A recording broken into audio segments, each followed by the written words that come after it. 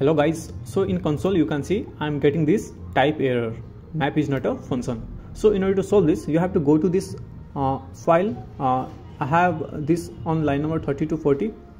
So let's go to VS Code, and here in line number 30 to 40 you can see I have used this map function. I have set this post state, and initially I have given this empty array, and after getting data from API I have set this data, but it is not working. So in order to solve this, what you have to do, you have to just add placeholder here.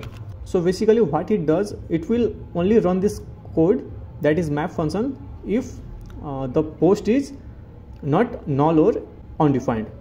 So you have to use this placeholder. Before using this map function, you have to check if it is array or not. So use this method, and inside this method you have to pass the array. So after that you have to use AND operator and save this code. So now this map function is only going to run if this post is an array. So after this you can run your application. Thanks for watching.